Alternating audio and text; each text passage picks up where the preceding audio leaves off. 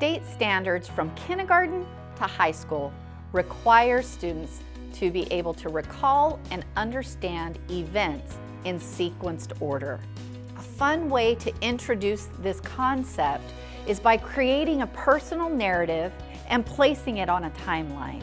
Understanding sequences and events is critical in understanding and being able to recall events in history. By using a narrative input chart, you can take a story, place it in a sequential order, and have your students practice putting these events from beginning, middle, and end. Because this is a requirement from kindergarten all the way through high school, by teaching our students using a timeline in their early educational career, we're going to set them up for success in later grades. So how do we create a personal narrative? Well, first you create your story. You're going to have a seemingly blank background with a simple timeline on it. You'll choose images to represent different events within your own life, and then you'll write a simple story to go along with it.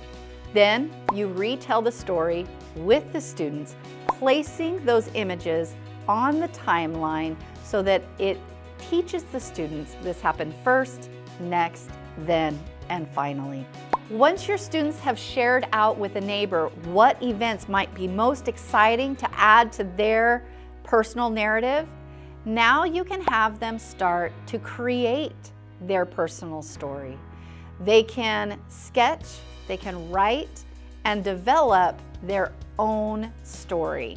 Having your students create personal narratives and teach one another about their lives, we build cultural sensitivity and respect within our classrooms. Once your students have created their narratives using pictures from photo albums or sketches or pictures that they've created themselves, they can then either share them with a partner or with the whole class. Using a personal narrative on a timeline for an extended activity allows your students to get to know one another on a more personal basis. They can make connections, they can start to understand what experiences they've had in their life and how it's kind of shaped who they are as people. And once you know someone, then it is so much easier to interact, support, and connect with them. Now let's watch how this happens in the classroom. I'm going to be presenting my All About Me narrative with a second grade class. My friends, I am going to tell you a story that is called All About Me. And I am the author. My name is Mrs. Brooks. All right, so let's start. Ready? Hello, my name is Mrs. Brooks. I was born October 16th, 1971 in Bakersfield, California. Now, I have two sisters. I was raised in Bakersfield with my two sisters and my mom. And I stayed there until I was a young adult.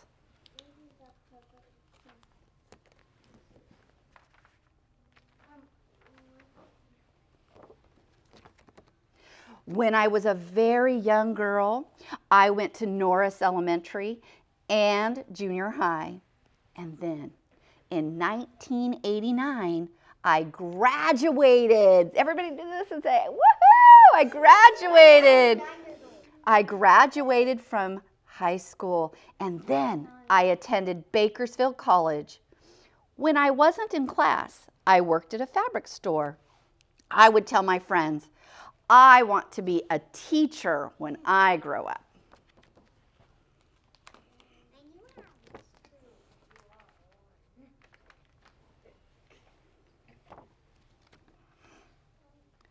One day in June of 1993, John came to my sorority meeting and he gave me a rose and he said, "Will you marry me?"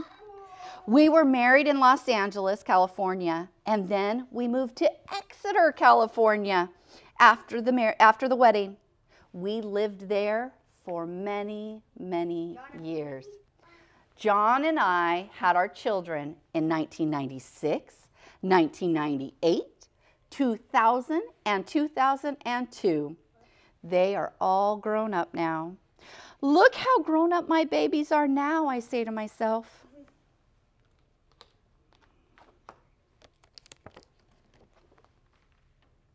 I want to put it here.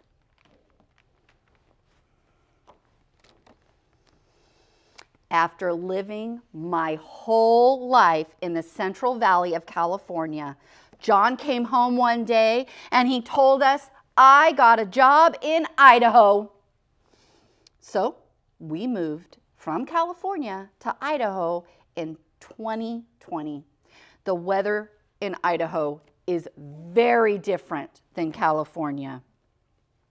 My story has many different events in it, but there are some that mean a lot to me, and so I included them in my story. My story's not over, and neither is yours. What I want you to think about, I'm going to put this one up here, and then I'm going to put up a question.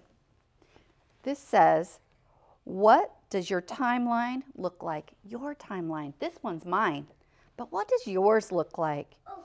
And which events do you want to include? Maybe it's your birthday, or maybe a day that you won a special game or something really exciting. When I say the signal word, if you're an A, find a B, and you're going to tell them, what events do you want to tell on your timeline that's all about me? Igneous, igneous.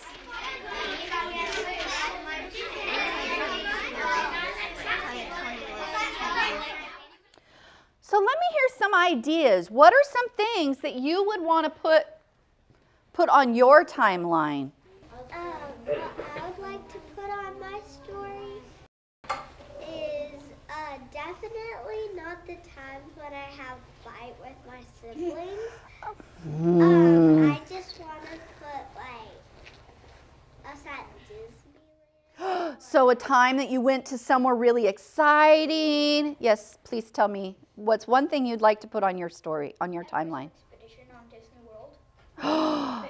So Disney World, Disneyland. I love that your brains are really thinking about how you could write a story about your life.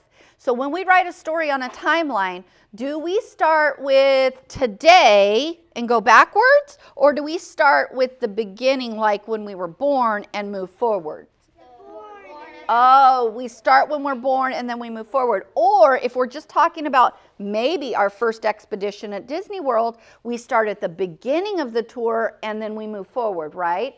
So that's called a sequence of events. And did you know that right now it's important for you to learn about timelines and sequence of events in second grade, but even up in junior high, high school, and college, knowing how to put events in order is extremely important. So we're practicing it now so that when you're in college, it's going to be easy peasy, okay?